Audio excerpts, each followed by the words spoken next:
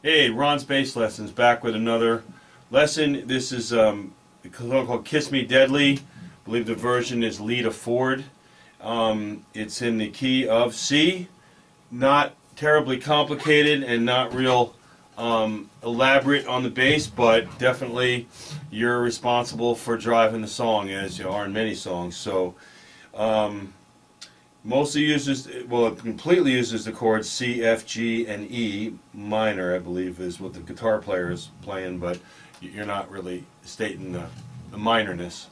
You're doing, so the song starts out with just the keyboard and the singer, and then you come in with the main sequence, which is C to F.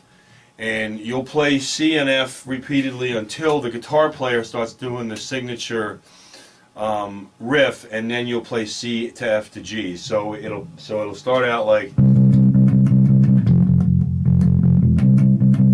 Actually, I think it's twice with the C's.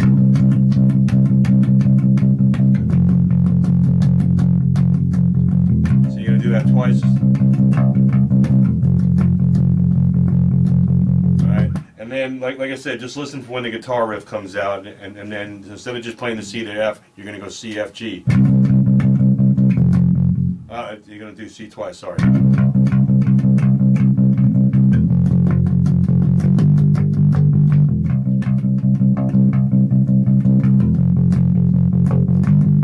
Okay.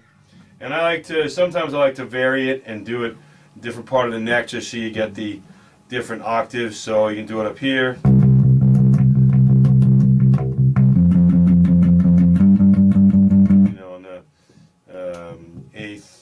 And 10th frets, but same notes. And then when the chorus comes in, that's where you add in the E. So instead of going C, F, G, you're going C, E, F, G. And I think the rhythm is a little different. Like when I do it, I like to pulse it.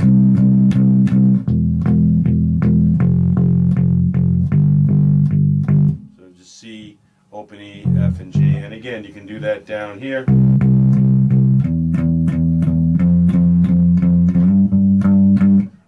Place for that matter where the notes exist. So yeah, so you're going to do that.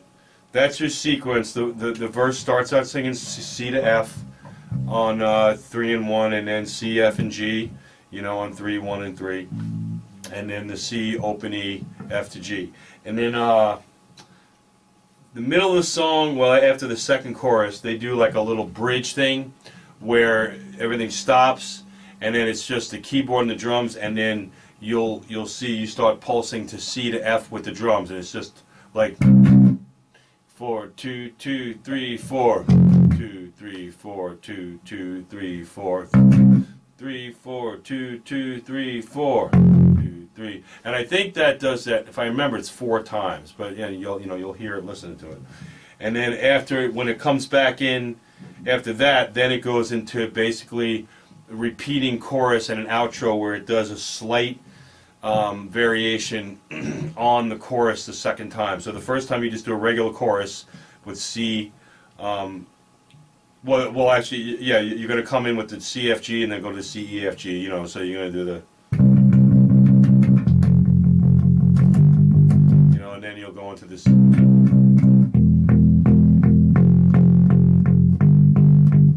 But the second time it goes through the chorus, it'll go C, E, and then instead of just going F, G, it'll go F, D, F, G. So it's something like this. All